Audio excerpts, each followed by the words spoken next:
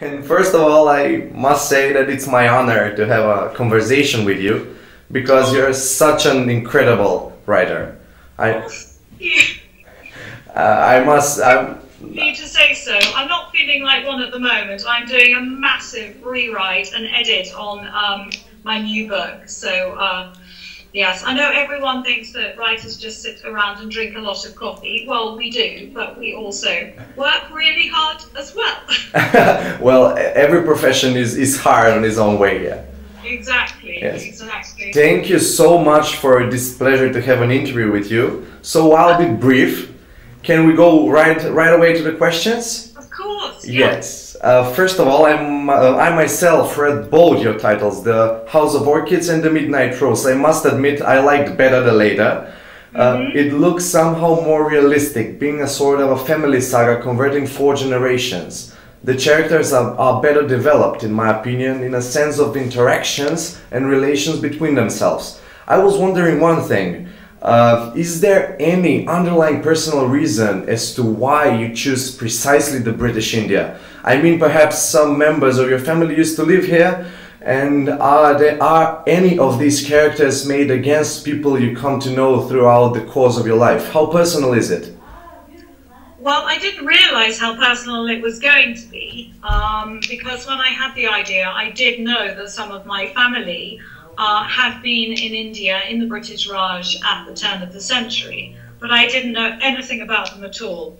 And so I wrote the book, which I have here, which is the English cover, and I got to the end, and then I told my mother that I was writing about India 100 years ago, and she arrived. Sorry, I'll turn that off. No problem. She actually arrived with an old photo album that she had found while she was clearing out the attic. I mean, this is absolutely true. And anyway, I was actually working in my office, and then my husband and my daughter came to get me and said, Lucinda, you need to prepare yourself for a shock because your mother's brought something round. And they'd obviously seen it before I did. And I sat down and I started to open the pages of this 100-year-old photo album. And there in front of me were Donald, who was my great-great-great-uncle, Daisy, who was his daughter.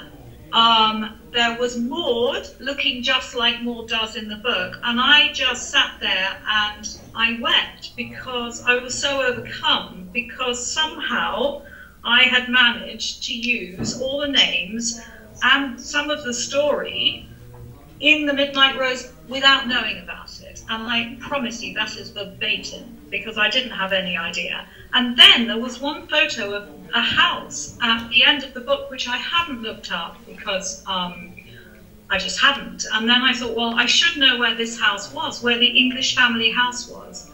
And of course my PA, I say, will you Google it, find it for me? And she said, oh, it's on the edge of Dartmoor. And I'm like, oh, ha, ha. And she said, no, it's really on the edge of Dartmoor. And I just couldn't believe it.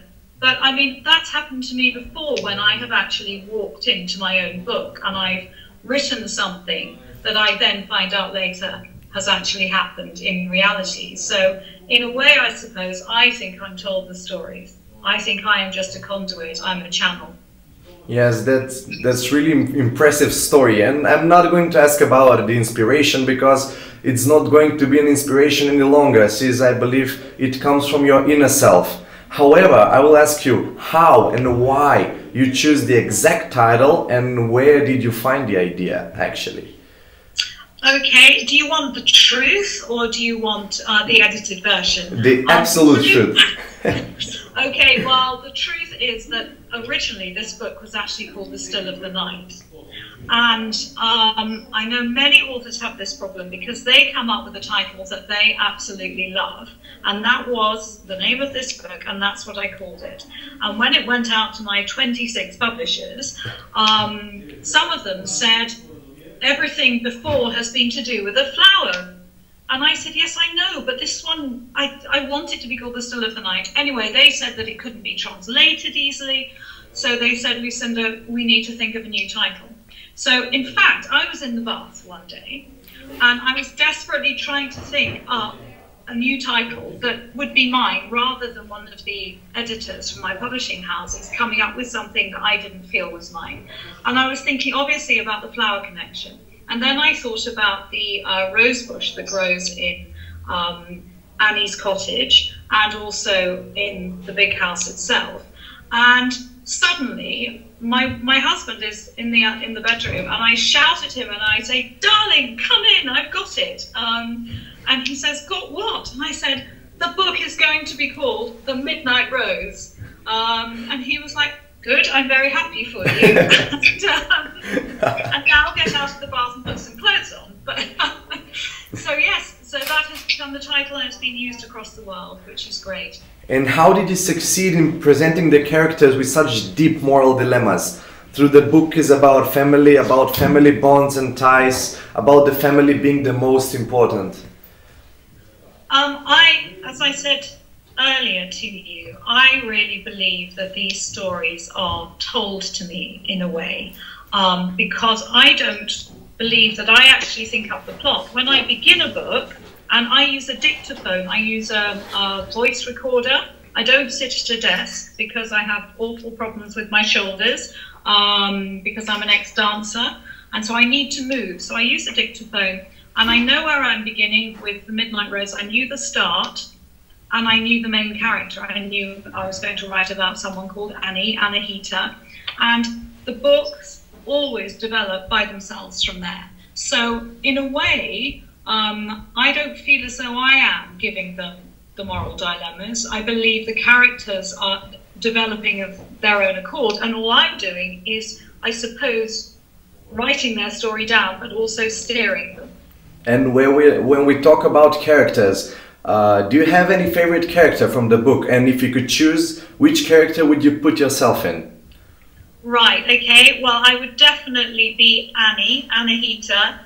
Sorry, she is my favorite character. I don't think I'd want to be her because she has a pretty hard time, let's face it. But she is, I think, probably of all my books, my favorite ever character. But it's always, you know, with a new book, I've got a new favorite character. It's like the newest baby is your favorite. But I think that I would have to be Rebecca because I'm an ex-actress.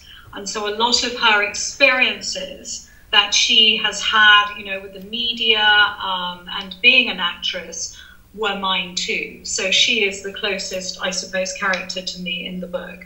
Although she has a lot of problems too, so I'm not sure whether I want to be her. So let's talk about something different.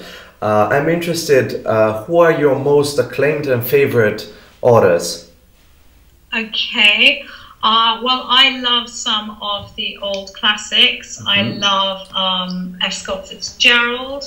I love Evelyn Waugh. I love the Brontes. I'm a Bronte fan rather than Austen fan. But also, I like some modern authors. For example, Hilary Mantel, who I think is absolutely wonderful. You know, again, one of the things that everyone asks me is, what do I do for pleasure? And in fact, what I do for pleasure is read. I read someone else's book. So I've always got a book on the go. Yes, you predicted my next question. I wanted to ask you, what do you do when you are not writing? What are your favorite things? You read, actually. Also, I have 4 children, and a husband, and dogs. So I just try and enjoy my family life, because a lot of my life I'm traveling to, you know, meet people and promote the books. And so I just like to live a very quiet country life when I'm at home in England. As a great author and writer, I want to ask you, for all the Macedonian readers, what do you think makes a fable a good story? I think having real characters that you can associate with, that you believe in them so much, they're so believable that when they go through pain, you're with them. When they go through happiness and joy, you're joyful for them. So I definitely think it's the characters that make a great story, not the plot, because the plot must come from the character. Yes, and because it's difficult to sum up something like Midnight Rose in a few words, I gotta ask you, can you give me a few words that will sum up the book, Your Midnight Rose? What, all 185,000 of them? Right, okay. All right, well, I'm going to have to do this very much on the spot. So I will just say the words that come to my head. I would say India, I would say heat, dust, passion. How many have we got? 1, 2, 3. Pain and love. And love, definitely love. And for the end, can you send a message to all the Macedonian readers and public and why they should read The Midnight Rose and The House of Orchids? Okay, well, first of all, I have to say my one word that I know in Macedonian, and I probably won't pronounce it properly, but anyway, it's zdravo. Zdravo! Yes, that means hi. So zdravo, hi. I just want to say thank you so much, first of all, for buying the book. I love the fact that you are supporting me in Macedonia, and I really hope that you enjoy The Midnight Rose. I know it's a long book, and there is a lot of passion, and there is a lot of pain. So I actually hope the end makes you cry, because it made me cry for 2 hours. And when can we expect you in Macedonia? Whenever you ask me, I'd love to come. I must say that here's The Midnight Rose on Macedonian, the cover. And I think it is the most beautiful, beautiful cover. I absolutely love it. Oh, thank you so much. And people love it too, actually.